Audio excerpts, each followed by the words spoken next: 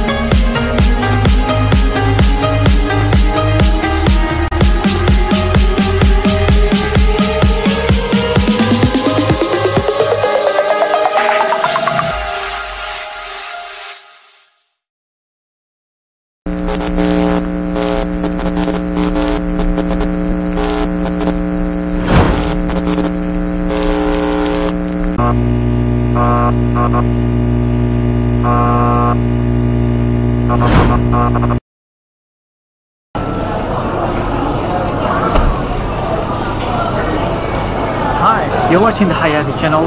Today's vlog is gonna be the making of Harry Potter, which is based in Hertfordshire. Ladies and gentlemen, now approaching Watford Junction.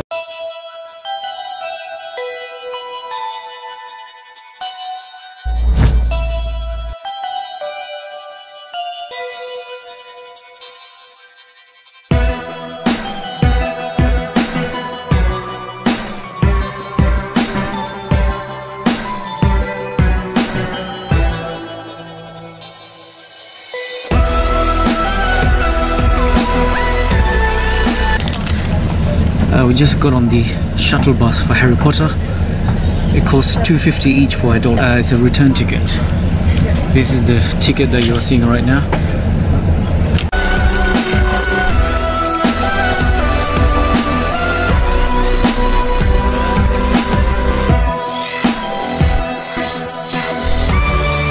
We're going to pick up our tickets. I have to do a hard press.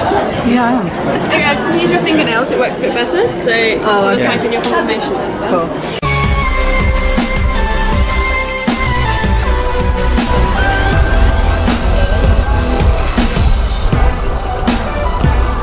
Hello, the date is Tuesday the 5th of September and we're here to check out the one and only making of Harry Potter, which is owned by Warner Bros. We waited about 3 months to book this place. Let's go and check it out.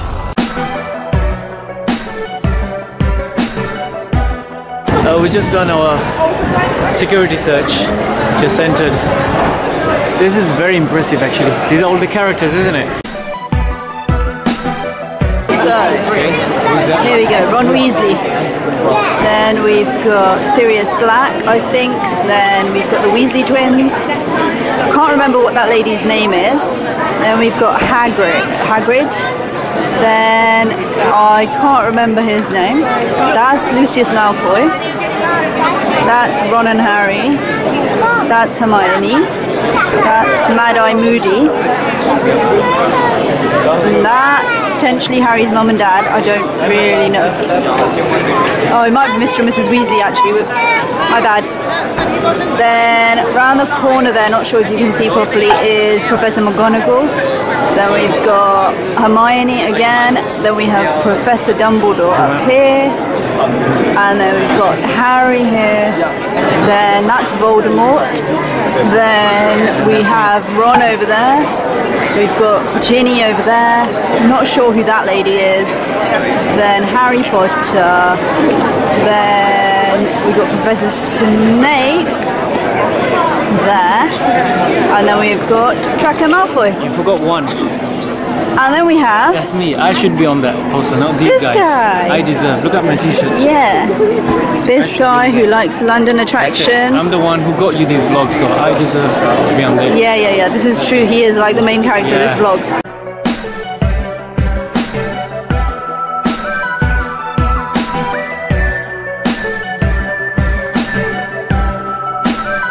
So this room here that you can see is the room where Harry lives with his uncle and aunt and lives in the cupboard under the stairs. So that was in the film? In Privet Drive, yes, his first bedroom.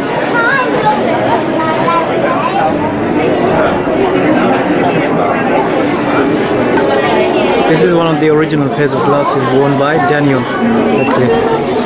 On completion of filming, he asked to keep a pair as a mementos. This is the stairs under his room. This is how they film, right? For the stairs.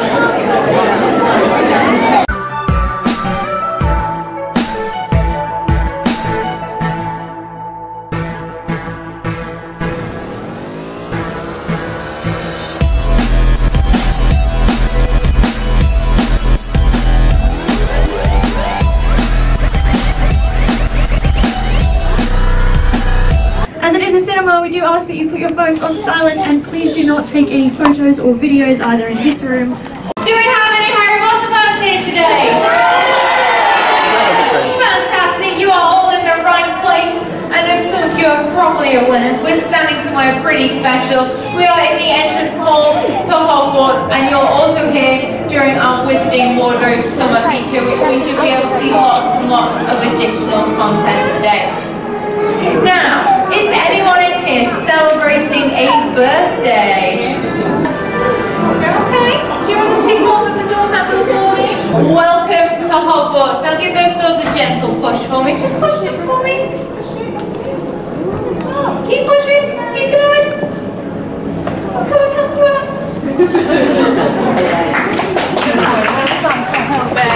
Now if you'd like to make your way in, as this is the Great Hall. This was one of the first sets ever constructed for the film series, and as you can probably tell, it was also one of the largest. It stood on Soundstage B, which is just across the car park to your left, on our working studio side for over 10 years. Before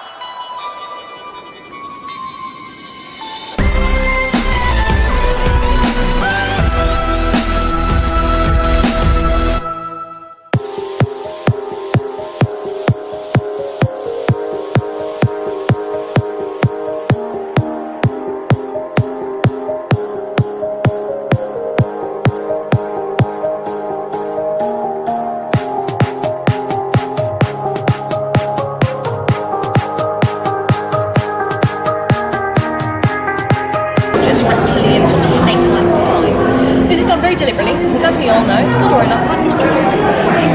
So that mimics in his costume, which is pretty cool. And then again, just to show you how pompous he is, he's actually created Wizarding wardrobes. See smoke coming. It was as if I was stepping into the pages of the book. Especially for a young boy, it was truly magical. And now that you're here, walking onto the same sets we've used for all these years, I hope that you too can feel a little bit of that magic.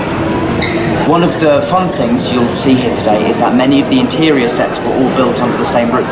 So Dumbledore's office was sometimes back to back with the Weasley Burrow, which was then just steps away from Hagrid's hut. In fact, it's fairly common to step off one set and finding yourself somewhere different entirely. Come this way and see for yourself. Just try not to get lost.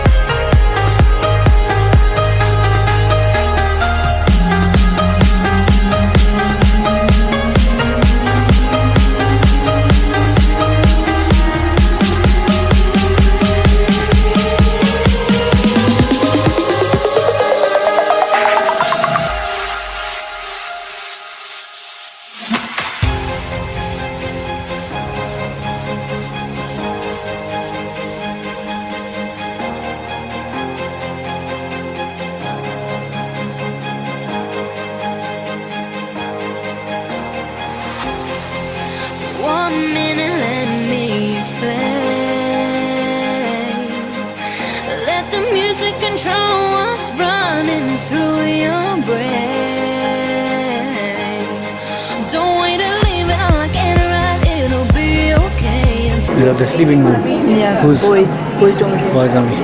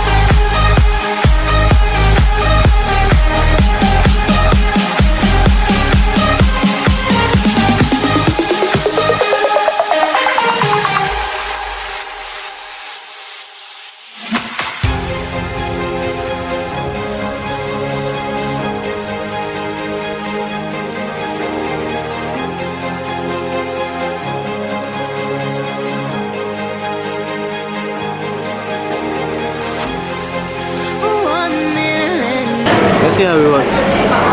Really sorry, there's no filming.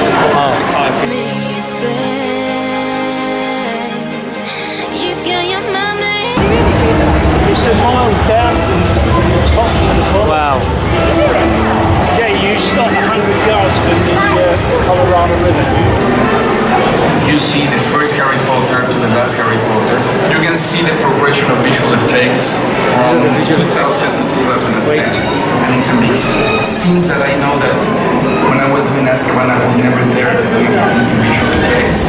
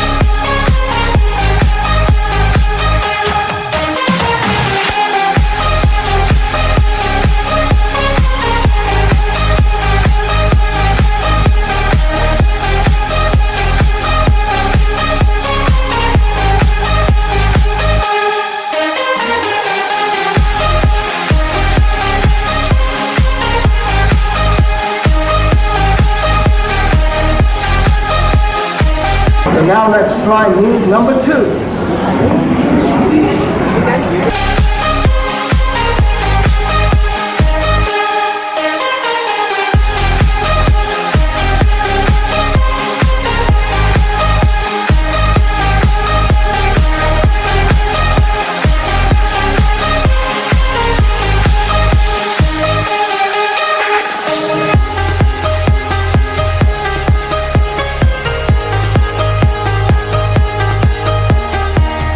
Forbidden Forest.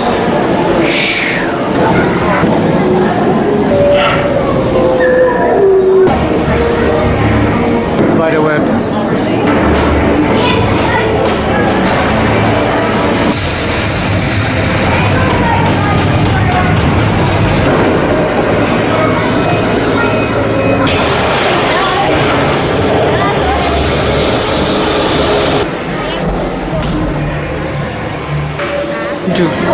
Is that platform 9.25?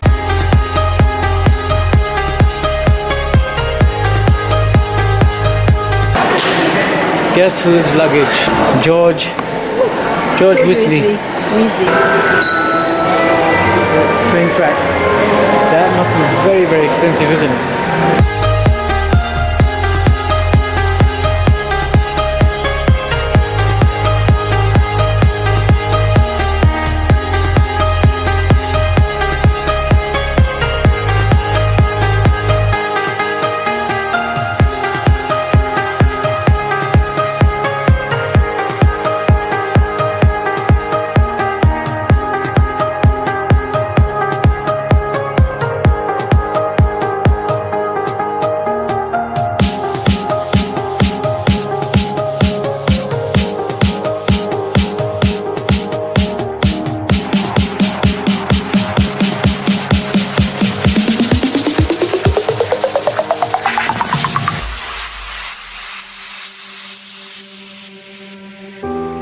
Just assumed I'd play the part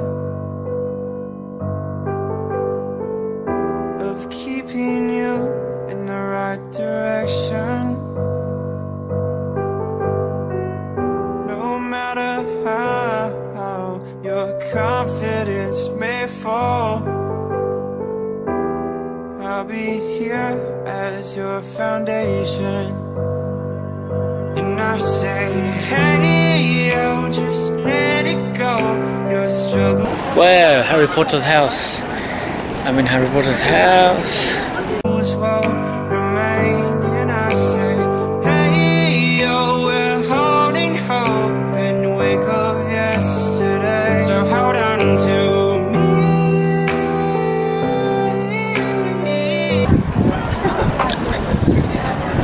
Now we're entering Harry Potter's house.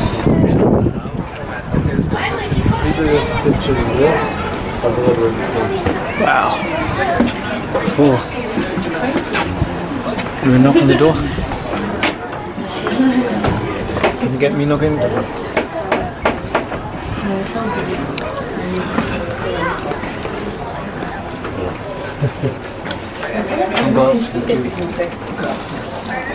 Construction.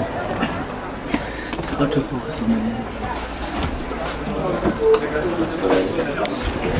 I'm invited to this house. Everyone's invited.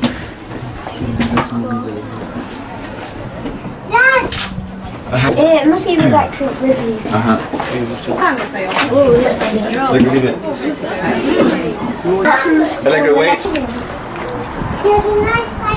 Is the garden. Yay! It's artificial. Come on. What's this house that? Huh?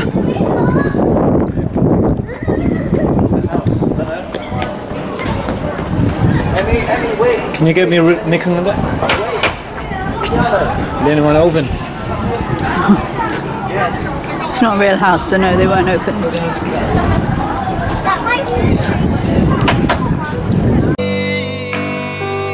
Hold on to me. Hold on to me.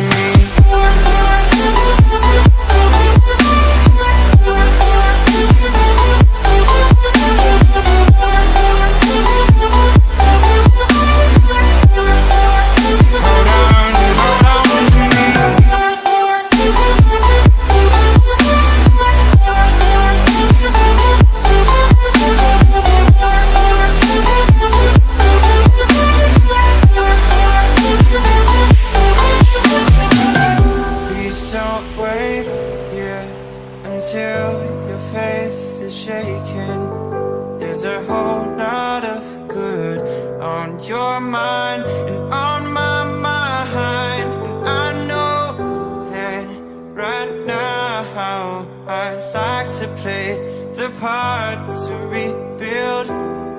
Hello, I'm the creature effects designer for all of the Harry Potter films, and all of the creatures you see here are the actual ones created for the Harry Potter series. Yes, they're all authentic and they're all real, so if you see anything move... Yes, they're real, but they're not living.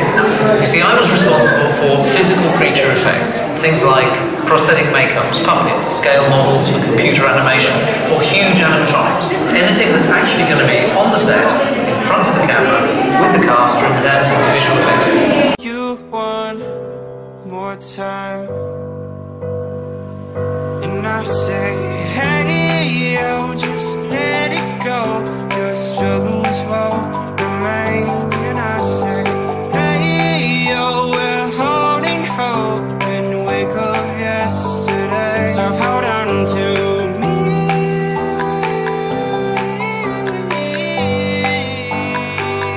Hold on to me. Hold on to me.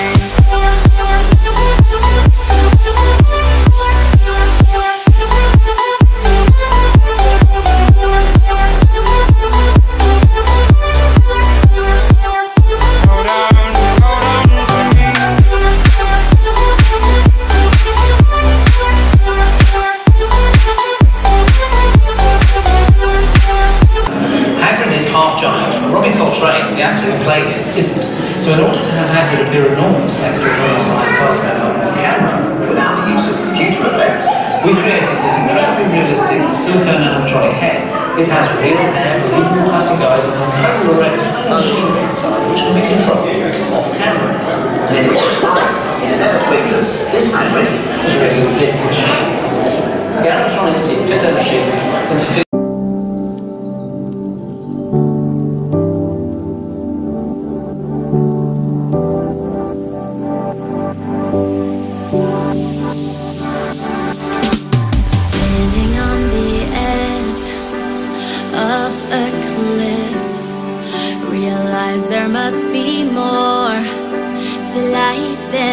That is very impressive. Traveling so far, like a dragonfly. Just grab my hand from him, send with me tonight. I run away.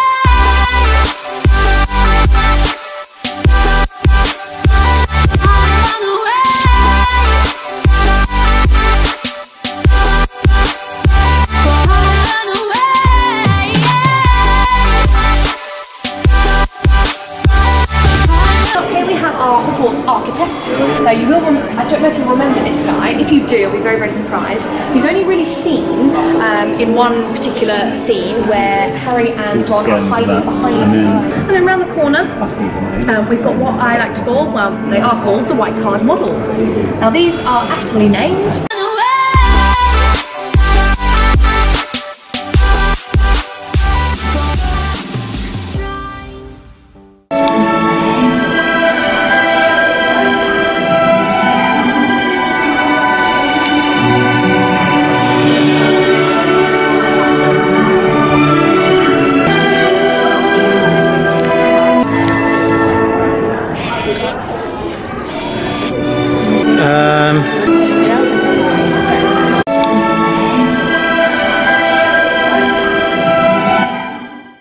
Right, okay, so how much did you pay to get here? We paid £39. Yeah. But we had to do it like 3 months advance because it gets really, really packed. So highly recommend do it very early. Okay, and how did you get here travel-wise? We took the public transport, so we're from London Euston, which came to Watford Junction. From Watford Junction there is a shuttle bus which costs about £2.50 return. So we took that straight outside this place. The shuttle bus is actually, I think, stops right outside over there. Yeah. Okay. And how long would you say it takes to get from the station to? From the station to here, probably about 20 minutes. I'm not too sure. Okay. Roughly. Yeah. Would you say it was worth it?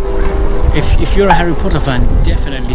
I mean, you can't be living in London being a Harry Potter fan, not visiting this place. But if you're not a Harry Potter fan, I'm not too sure. You may or may not like it. I'm more of a, you know, adrenaline junkie. I wouldn't come second time, but first time is alright, you know. Okay, how much would you say it's actually worth, like, to pay to actually come here? That's if you So considering that I'm not a fan, I wouldn't say £39. You want to come over there? I wouldn't say £39 is worth it. But if you're a fan, you're gonna have a different view on this. I found the visual effects, the green screen parts, to be very impressive. Pretty much most of the stuff is very expensive. If you're gonna buy merchandise, super expensive, overpriced. DVDs, photos, they start something like £14. It's a lot of money. Yeah. But what do you think? Do you think it's worth it? I would say that it's not worth £39. I would say maximum, even for fans, I would say £20. I agree with that. £20 is a reasonable price for going in there. And the photos and stuff needs to be cheaper, because photos it's one photo for £14 is too much. I'd say sort of £6-7 is probably the limit. What was the customer service like? Customer service was good, didn't have any issue at all. Very good. Opening times, I don't know. Do you know the opening times?